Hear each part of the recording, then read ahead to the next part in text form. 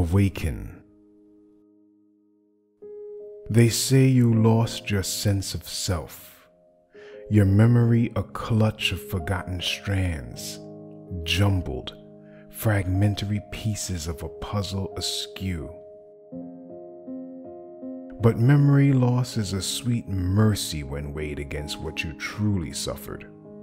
The truth, largely unsaid, is that you have long been unconscious, a breathing corpse beaten quite savagely into a coma state not unlike death, where your dreams are nothing more than a mass of dark ethereal fabric that drifts through a cavernous mind whose lights have dimmed to nothingness.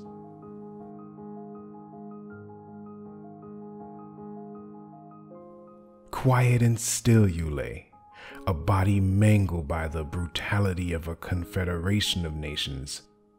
In silence they gaze intently at your unmoving form, each of them as fearful as the next of even the slightest movement on your part, for the stirring of function or the return of a modicum of consciousness in you might mean the end of their bitter rule.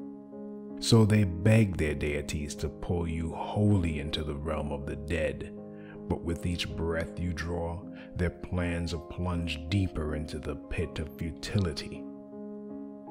It is Yah who has left you in this state, a payment for your rebellion against him, wherein you sought your own deities and refused his perfect law.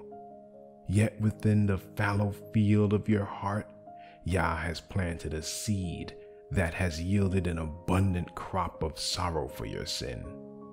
This sorrow has moved him to compassion, and he regards your sleeping, broken form with a deep pity. Now your eyes are slowly gathering light as they open at his word, for Yah has called true Israel to Awaken, awaken, awaken, awaken. Access the text for this poem or download the audio at kingdompreppers.org. And don't forget to like, share, and subscribe.